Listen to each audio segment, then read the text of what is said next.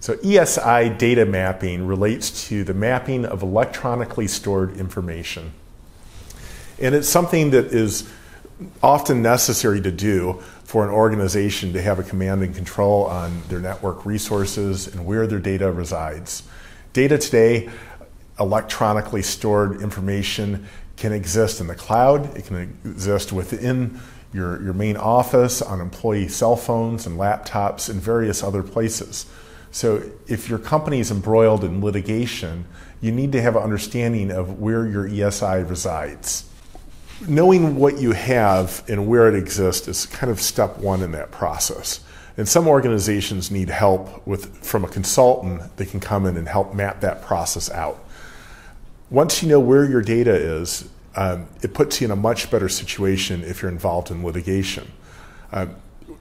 During litigation, it's common that e-discovery requests will come forth asking for various information. If you know where your data resides, you're in a better situation to manage both the preservation and production of that information, which ultimately will save you time and money.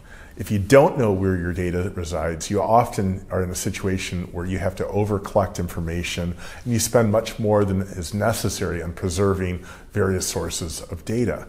Or worse yet, you fail to preserve something when you're on notice that you should preserve, and then you're subject to problems such as spoliation of evidence.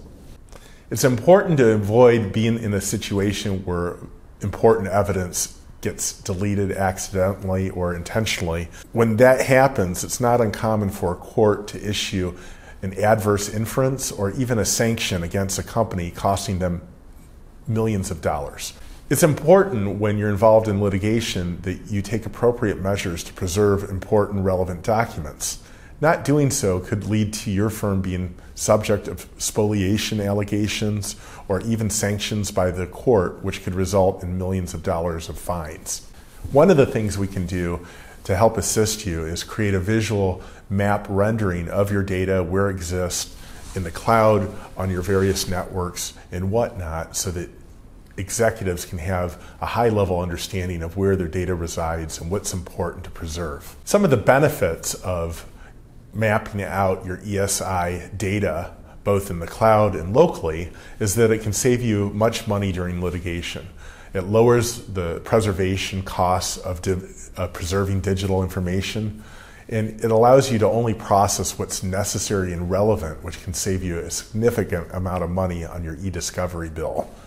It's also helpful to verify that your ship's in order. So some companies may want to do this before they're forced to do it as a result of litigation. Our firm has experience. Personally, I've worked for over 2 decades helping companies get command of their information around the world in various locations and help to respond to data investigations. If you're looking for help with mapping out your ESI across your network and need help responding to litigation discovery requests, you found the right firm to work with. Give us a call today.